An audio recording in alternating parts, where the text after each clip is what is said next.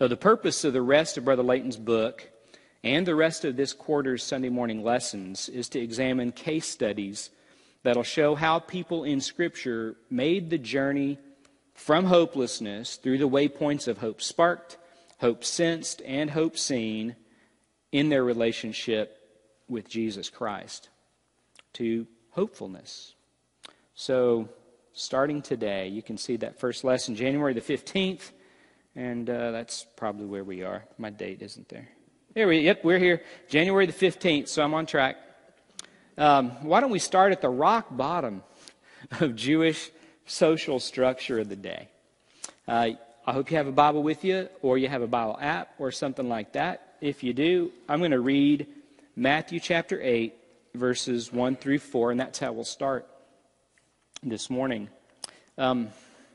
I may mention this again sometime, but the best thing you're going to hear today is God's Word. Nothing anybody else can say, nothing you can read is as good as what you're about to hear. And it's not because of my voice, it's because of the author.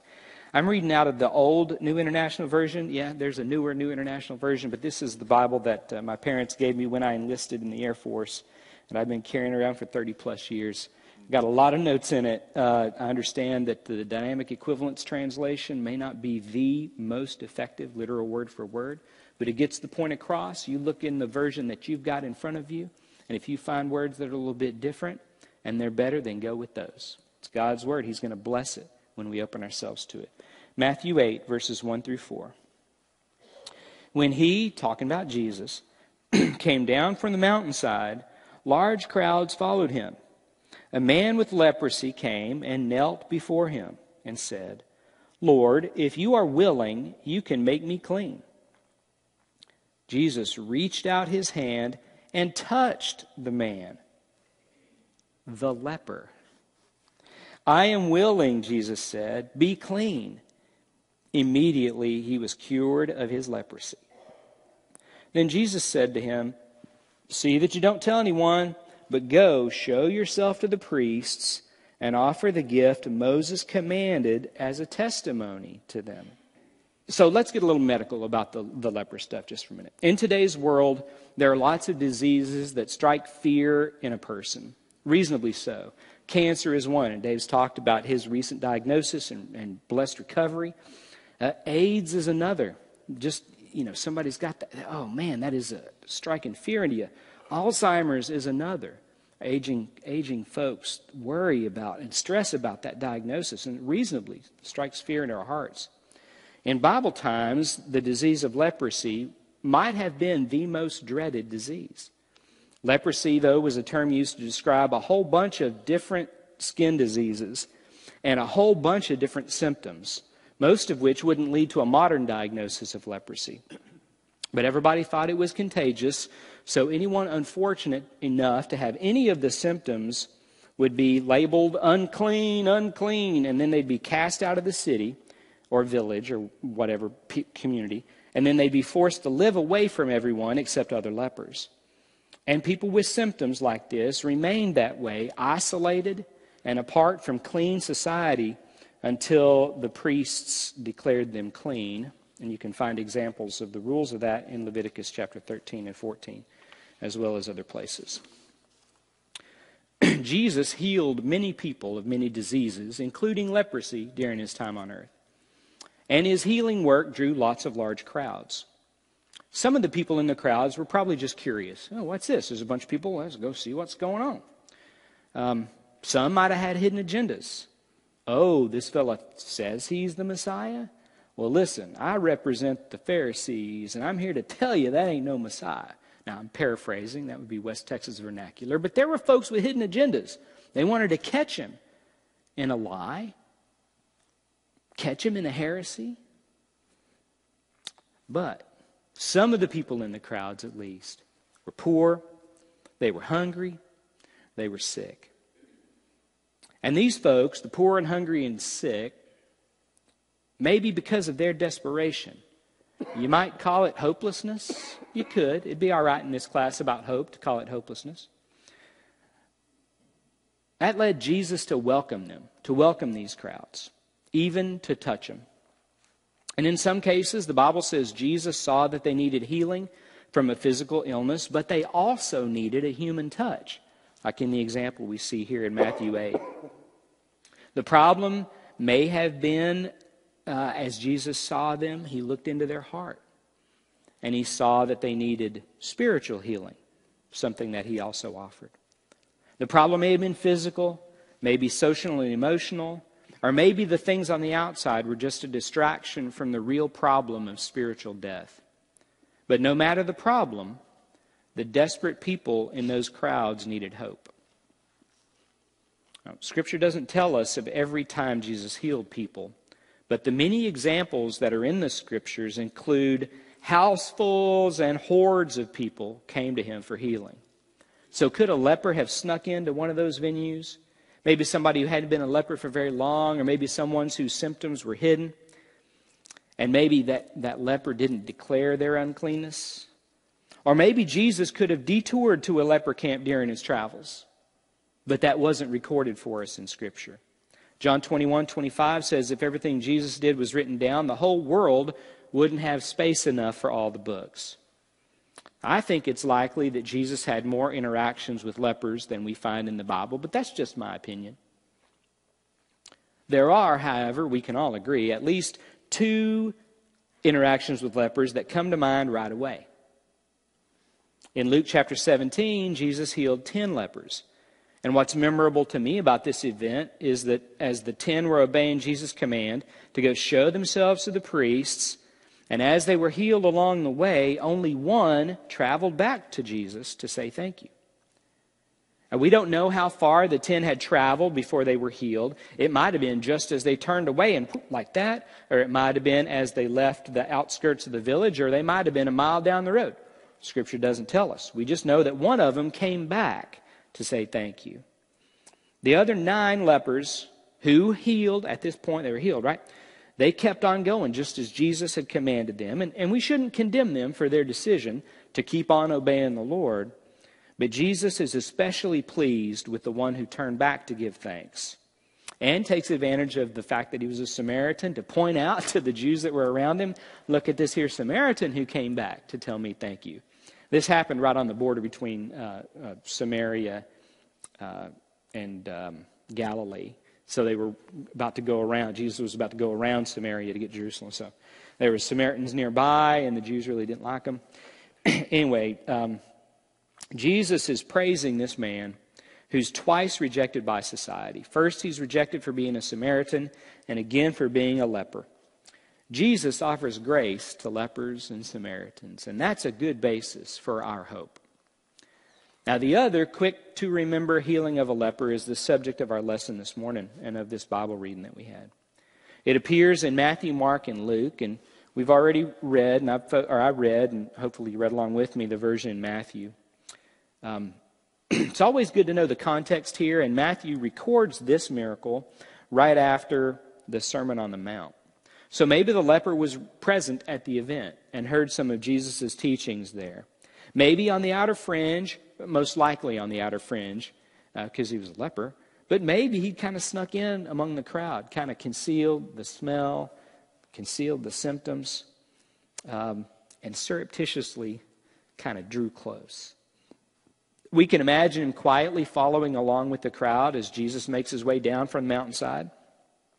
Maybe he cleverly puts himself in the most likely path Jesus would take down the mountain, so he could ask Jesus for healing, like trying to, he's going to walk this way. If I get over here just right, this is where I know he's going to have to come through this pass right here, and I'll be right there. I'll be right there, right by the Lord. We can also imagine that the words he heard during the amazing Sermon on the Mount would have stirred his heart. And perhaps he thrilled to hear the promise of blessings for those who were poor in spirit and meek. That's Matthew 5:3-5. Perhaps it was to not be anxious, Matthew 6:25-34. Maybe he remembered the promise of ask and it will be given from Matthew 7:7. Whatever it was he heard, he demonstrated faith as he seized his opportunity to approach the teacher. Now, as this event unfolds, several things happen in the short passage. The leper approaches Jesus in humility. He got down on his knees. And from this humble posture, he professed his faith in Jesus to heal. If you are willing, the leper says, you can make me clean. Now that's what it says in the NIV. Your version might vary a little bit. Jesus preached and practiced humility and sincerity, and this leper exemplified those very traits. Moved by the leper's faith, humility, and need, the Mark's version, Mark 1:41, tells us that Jesus had pity for him, and he reached out and touched him and healed him immediately. He then tells the man to keep quiet about it. Don't tell anybody what happened, but to do what the law of Moses required, which was to go and show himself to the priests and be declared clean. Why the command to keep quiet? We don't know. We can speculate about it, though, a little bit. Maybe Jesus knew that word of this miracle would draw even larger crowds of the sick, which would distract his primary mission of spiritual healing. Mark's account indeed says the leper told everybody about it, and afterwards Jesus was unable to openly teach because of the huge crowds that would gather for physical healing, or maybe to see the physical miracles take place, a matter of curiosity perhaps. Jesus probably knew that the man was going to tell everyone, even though he told him not to. I mean, it's human nature, isn't it? To rejoice when something wonderful or awesome happens. But even knowing that this man was going to do that, and knowing what would happen as a result, that his ministry would be complicated, Jesus healed him anyway.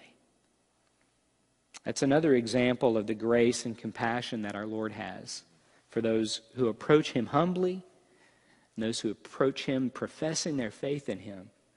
He acts. People like us, right? He acts for us. So what happens after this to the leper? Well, what about the other night? We don't really know what happened later. The former leper, this one who came back, did he go and show himself to the priests? We don't know. The Bible doesn't say. I think he probably did. Did he stop telling everybody about it? I mean, not at first, we know, because Mark tells us that he did, and it caused problems. Maybe, though, once things settled down, and this man, this one who turned back, was alone with his thoughts. Could have been months, weeks, could have been years later. Did he have time to reflect on the miracle of healing that he received? Probably so. I can't imagine that not being a part of his life. Maybe he again knelt down in humility to thank God. Maybe for us it's in these quiet moments of reflection and memory of our desperate need and our own remarkable recovery that we say thank you. Maybe for the first time, if the relief sparked other actions first, a reaction of joy, for example. So perhaps, though, as we remember our life and we see forgiveness of our disease of sin, it would bring us to our knees in humility to give thanks to Jesus for our healing.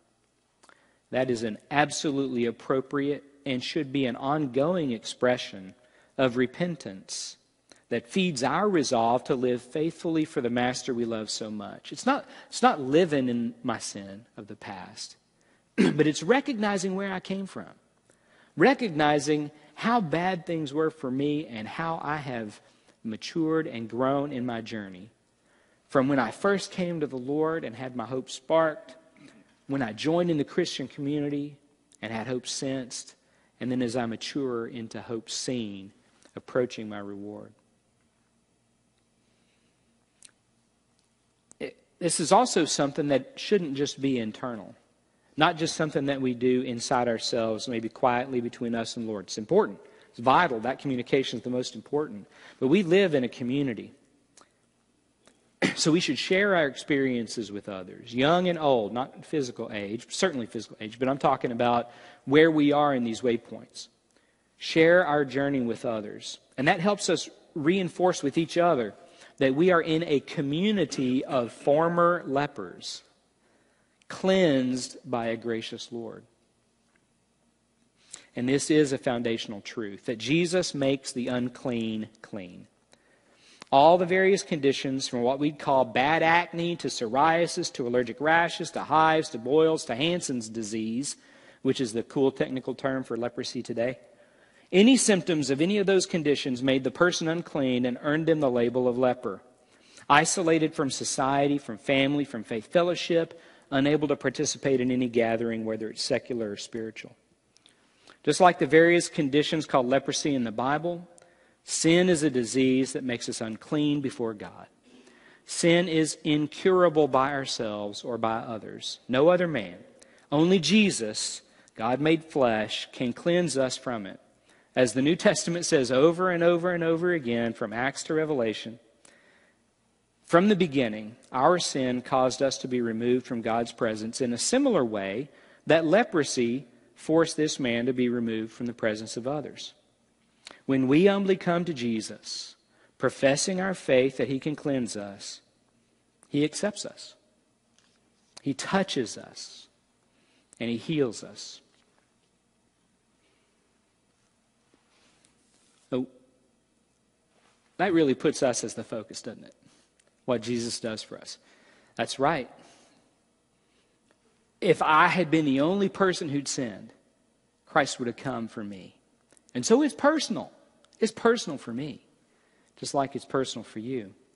But we also have a mission. And that mission is to express the compassion of Jesus. In Matthew 25, Jesus gives us a glimpse of Judgment Day there, and He says, those found faithful will enjoy their inheritance through an eternal life with God. Those who are unfaithful will be rejected to eternal punishment. Now, I want the former, and no thank you very much to the latter. I imagine y'all are probably in the same boat. How do I move then to the third waypoint, the confidence of hope seen? This is practical, folks. Jesus says the faithful, Matthew 25, were caring for those in need, including those who are sick. Jesus doesn't say the faithful were healing the sick. He says the faithful were visiting the sick. Jesus recognized in the life of a leper the intense loneliness caused by that disease and its accompanying isolation. Knowing this, Jesus lived the words He would speak. He doesn't just tell us, He shows us. Each of the actions described in Matthew 25 are ordinary things that ordinary people can do. Like Jesus, we can feed the hungry. Like Jesus, we can welcome the visitor. Like Jesus, we can clothe the cold and exposed. Like Jesus, we can visit the prisoners and the sick. Jesus says when we do these things, it's just like we are doing them to Him. And also, Jesus did these things with an attitude of love and compassion. We become more like Jesus as we grow in these areas. And as we grow, we'll find healing for ourselves and for those we care about.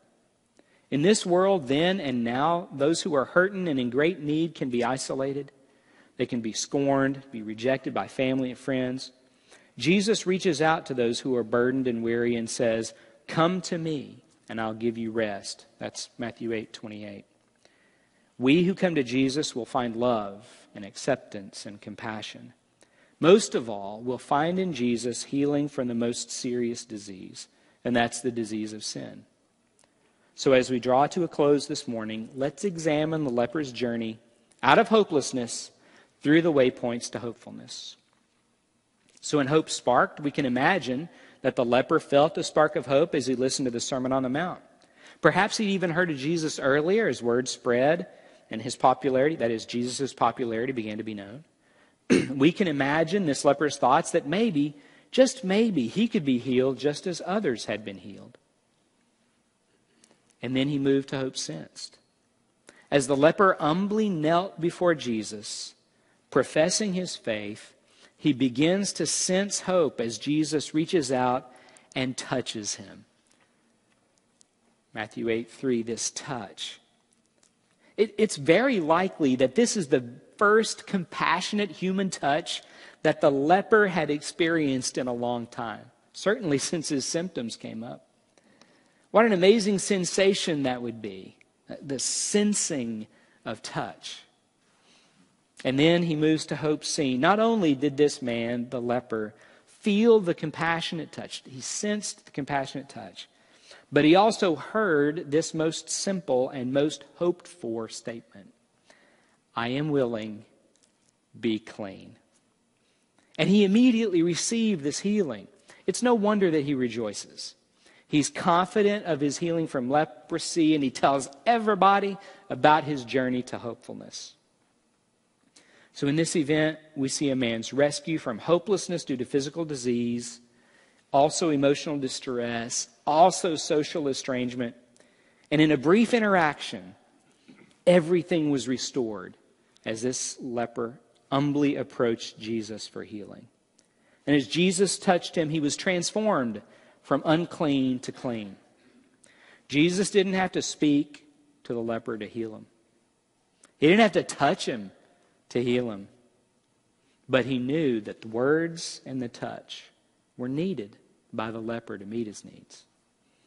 Now, in a similar way, when we're touched by the blood of Jesus through baptism, we are spiritually cleansed and made alive.